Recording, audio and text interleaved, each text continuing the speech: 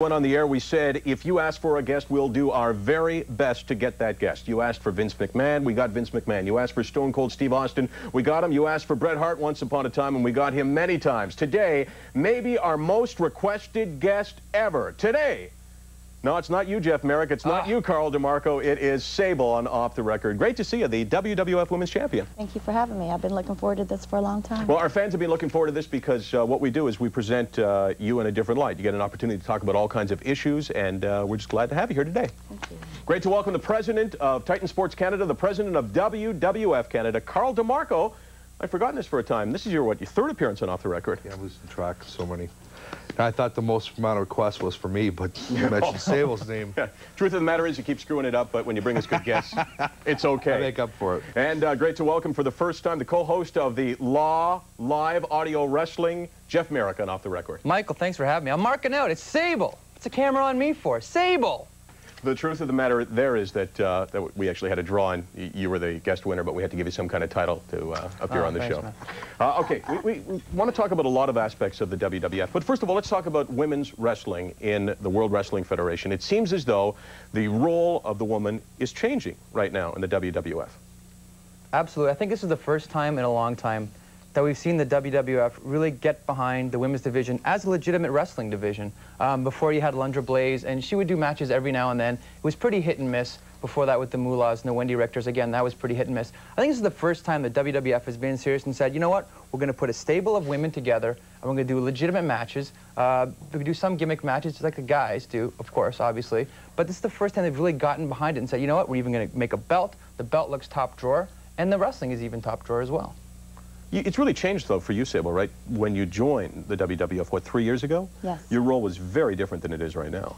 Yes, I think the division has definitely taken off. I think at the time that I joined, all the females that were involved in the sport were involved in a managerial aspect or some type of submissive role, and I think that now we are being viewed as a much stronger draw for the WWF. You know, way back when it used to be, you know, Fabulous Moolah, who wasn't obviously like Sable.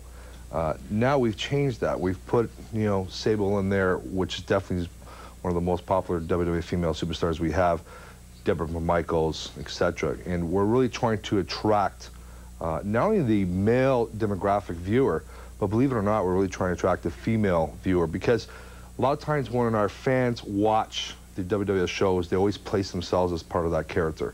And as you see in the WWF, sometimes the females can be overbearing and don't get pushed around by the men too much, and they push around the men. And we want to have the females feel that they have that opportunity being placed into the show also. I think what a lot of the fans appreciate, too, is this is really the WWF being honest and saying, you know what, athletics is as much about being sexy as it is about being athletic. And I think two intertwined, and I really applaud the WWF for being honest about it and not trying to pretend that, you know, that sex is somehow over here and not a part of wrestling, which really is a big umbrella now. Wrestling is a lot of different things, and sex is one of them.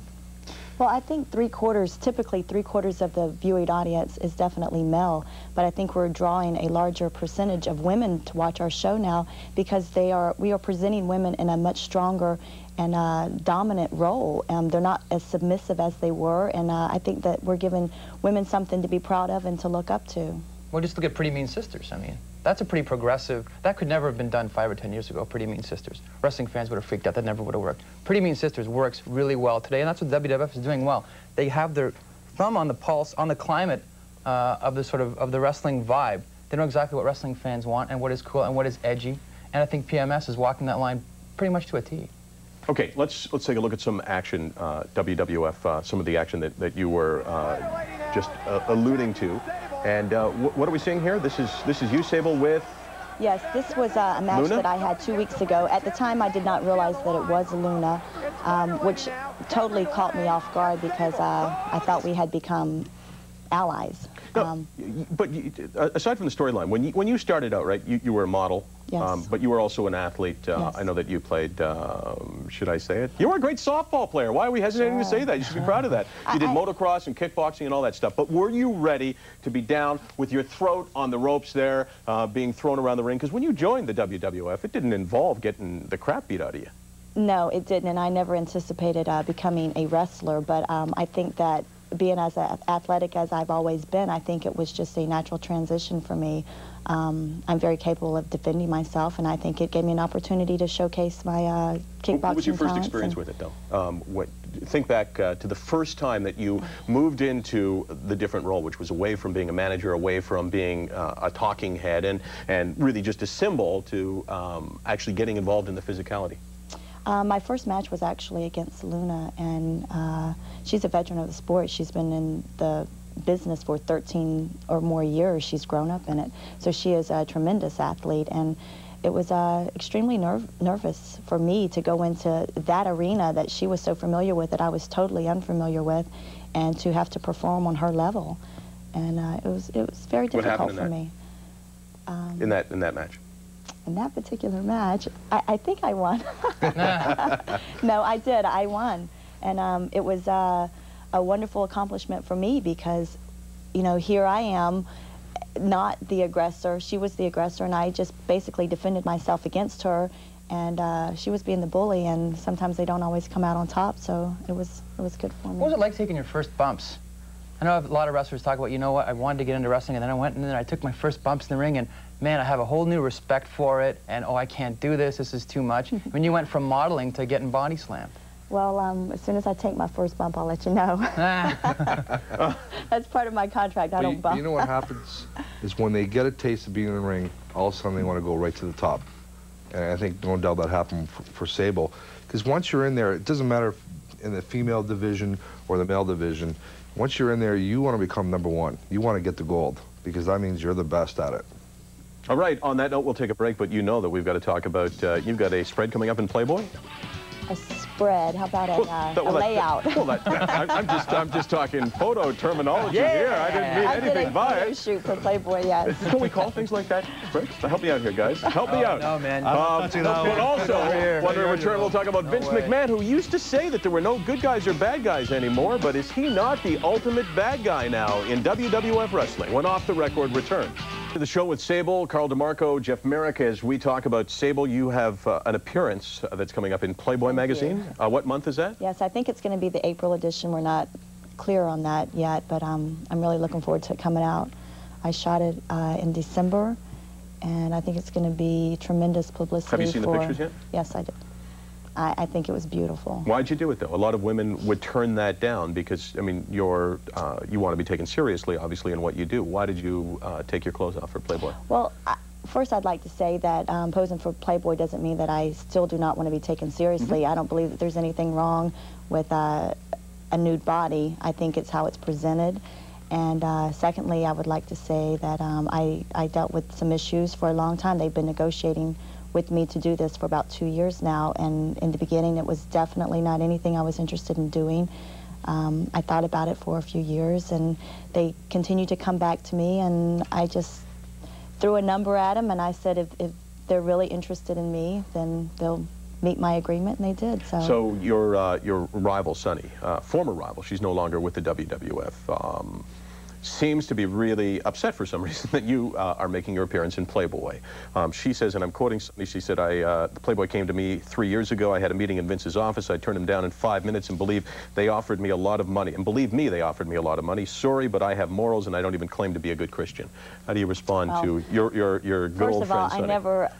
Sunny has never been my friend nor my rival. I get this everywhere I go. She just... Honestly, I feel sorry for Sunny. I hope she does well in life, and I wish her all the best, but I would like to say that Playboy never negotiated with her, that she started a big campaign, Sunny for Playboy, which never took off, and she was very upset about that. I am a Christian. This has nothing to do with my faith. It was a decision that I made very consciously, and I'm very proud of my body, proud of myself, and my decision to do it. And I think it's going to be a wonderful opportunity for me. It's not only a wonderful financial gain, I was offered one of the most lucrative contracts ever offered by Playboy. Have you disclosed how much it was? No, and I will not do so. I mean, that's private business for myself, and I'm extremely happy with it. And as far as anyone agreeing or disagreeing with me about my choice to do it. The only people that I'm really concerned with would be my family, and we are all in agreement on it, so. You know, the exciting thing is, I hear that Vince McMahon's going to let the corporate team try to look at some of the pictures and help it pick it. That's what I'm really excited about. I would like to say I have total creative control. Oh, but the corporate team's got to have some sort of say. No one will see any pictures before I see them. They had Shawn Michaels in Playgirl, right? And he can't have the monopoly on exposing himself. Why not, Sable? It's part of the attitude, right? Opportunity and great exposure, not only for myself, but for the World Wrestling Federation. Interesting choice of words, but yeah, okay. Playboy, by the way, is first class, and they always do things first class. Let's talk about Vince McMahon. I think the true brilliance of Vince McMahon, and this is not sucking up to Vince McMahon, but he was in a very difficult position after the Survivor Series with Bret Hart. Because the fans, in a lot of ways, didn't like Vince McMahon, because especially in this country, Bret Hart was such a big hero. And then he puts the spin on that, makes himself part of the storyline, and now is the ultimate but top bad guy, I think, in all of wrestling. I think it's a really interesting analogy you can draw between Vince McMahon and Stone Cold Steve Austin if you sort of read them in a specific kind of way. And this is really another layer of Vince's brilliance, really. The way that Stone Cold behaves in the ring is really the way Vince McMahon is. He's ballsy, doesn't really take crap from anyone. He does what he wants, when he wants, he takes charge, and he sort of has positioned himself as the underdog kind of guy, and people really dig him. And that's part of the Vince point. He said, this is who I am, and I'm going to start being honest about it. That's part of what WWF has done so well in the last 5 years. Well, Vince McMahon on TV is playing, you know, a character, and what's happened is that, you know, obviously after the Bret Hart situation, everybody was unfairly deeming him as this bad guy. Very smartly, and that's why they call him a genius, he decided to roll with that, and let's, you know, turn that as a storyline, which really Vince McMahon has to be given credit turning the WWF around on that storyline, and he's done a phenomenal job. We're entertainment, and that's what he's delivering. I think one of the most remarkable things, too, is you guys did it without, well, obviously without Bret, and then without Shawn, and then to an extent, by the end of the year, without Stone Cold. And if you'd have said a year ago that WWF was going to be on top of the Monday Night Wars, on top in the pay-per-views, without Bret, without Shawn, and without Steve Austin, they would have laughed in your face and said, not a chance, not a prayer. But you know what? Vince McMahon knew. Vince McMahon knew way before anybody else.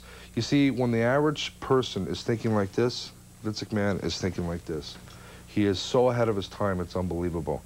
And that's why he's changing our business. You know, other organizations are going to be in the wrestling business. We're not. We're not in the wrestling business anymore. We are in the sports, entertainment business. I remember when Vince was on the show, and we were walking in the studio, and I talked about athletes, and I talked about sport. I said, "Your sport." He said, "We don't call it sport anymore," and that's a huge change. We are our WWF superstars are the greatest athletes in the world. It's a combination of both. But take for example, Raw. Raw is the greatest TV action series you could see. That's exactly what it is.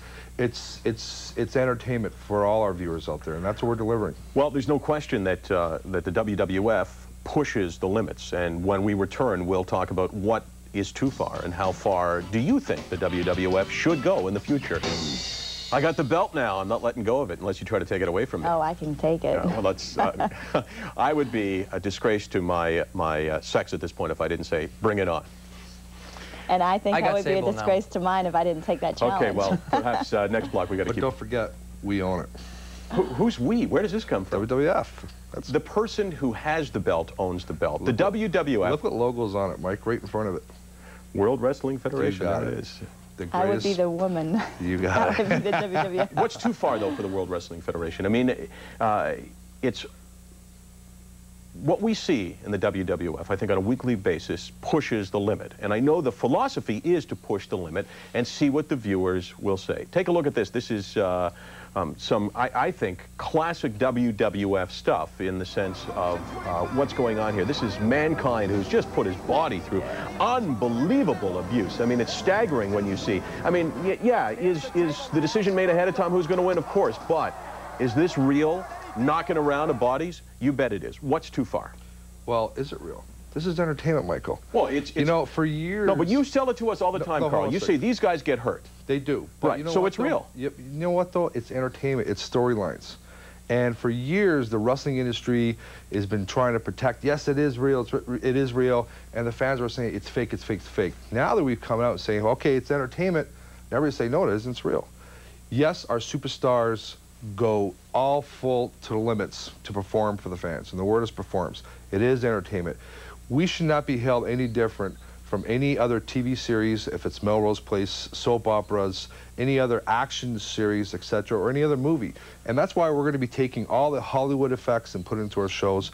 We're entertainment. That's what we're here for. I stopped caring whether wrestling was real or fake when I was about 11 or 12 years old, and I think wrestling fans are the same, and I think it's kind of insulting to say, well, you know, you're selling something that's fake here, you're trying to pass it off as real. That's an issue that we dealt with 10 years ago. That's come and gone. It's old. As far as what's too far for WWF, there's different WWF products you have to consider. Monday Night Raw is an adult show, right? Sunday Night Heat is geared towards a younger audience, and they also have other television shows that are geared towards younger audiences, just like cartoons. There are cartoons for adults, there are cartoons for children. There's wrestling for adults, there's wrestling for children. And this is, I think, where a lot of people kind of get funky and they say, well, this is wrestling, so it's supposed to be for kids. Well, you know what? It's not. It's mainly for adults now. And I think that's where responsible parenting comes in, and you have to make that decision for your family, whether it's right for them to watch or not. And a lot of parents don't agree with it, and they don't have to let their children watch it. Oh, I'd like to say something. Raw is for the young adults. Our weekend shows is geared towards youth, and it's a lot more tame. But, you know, every person's at home watching our WWF show, you know, everybody says, well, how far can you go? It's up to the individual viewers. Make that decision. And there's education. You know, take for example, you know, you see DX with the X shot and saying the word suck it. But you know what, though? That's in front of the TV. That's entertainment. But when they go to flying on an airplane, you know, going to a counter, Air Canada, they don't tell the people to say that. When they go to a restaurant, they don't do that to people there. You know, and that's why if anybody is imitating them, they're wrong. You know, and that's where I think parents need to say, look, this is a TV show.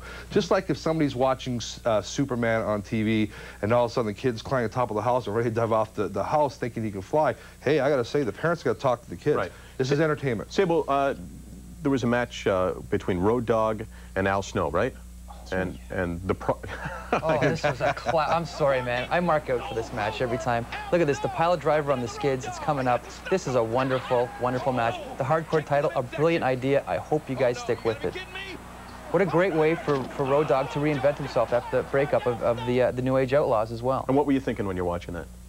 Well, I'm thinking that if I was a parent watching that, that is something that I would not want my child to see, but that would be my own decision to make. Just like if I was taking my child to the movie or letting them watch a television show on television, it would be my decision whether this was good for them to watch or not.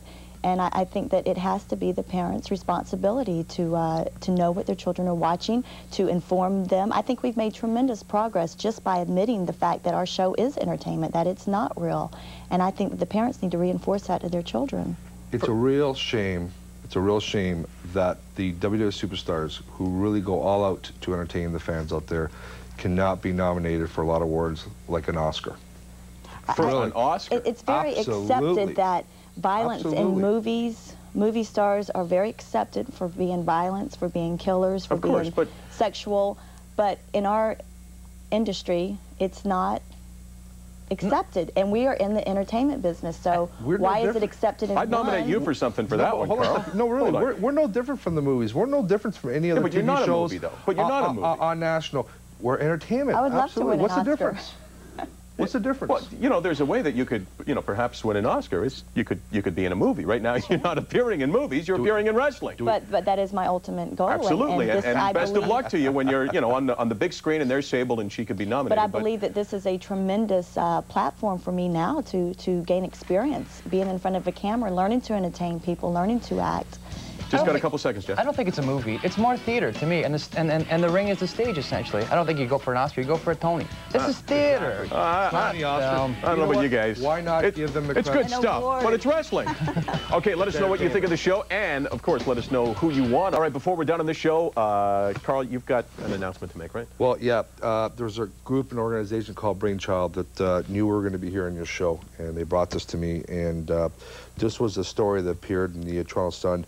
And there was a young gentleman who's only 13 years old, Michael Martin, who's watching the show. He was very ill, and his last wish was to see Stone Cold Steve Austin, which is what happened here. And I know he's watching, so we just want to say hello to him, and we hope he gets better. All right. And February the 8th, big live Raw Skydome live on TSN. Raw in the history of the World Wrestling Federation. No doubt about it. Skydome. And we'll have a special 1-hour pre-event show. I was going to say game, but it's not a game. We're going to have The Rock one-on-one and another very special guest as well. Plus, there's a promotion that'll be run here on TSN with the WWF, where one person that wins will come down, watch the taping of our show, and then go to Raw. And they can watch Off the Record for that clue to have that chance to win.